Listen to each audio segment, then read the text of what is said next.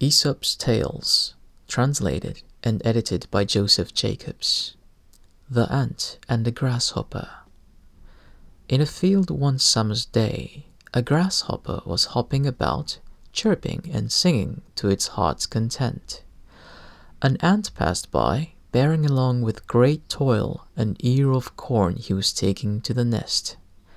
"Why not come and chat with me," said the grasshopper, "instead of toiling and moiling in that way?" "I am helping to lay up food for the winter," said the ant, "and recommend you to do the same." "Why bother about winter?" said the grasshopper. "We have got plenty of food at present." But the ant went on its way and continued its toil. When the winter came, the grasshopper had no food and found itself dying of hunger, while it saw the ants distributing every day corn and grain from the stores they had collected in the summer. Then the grasshopper knew it is best to prepare for the days of necessity.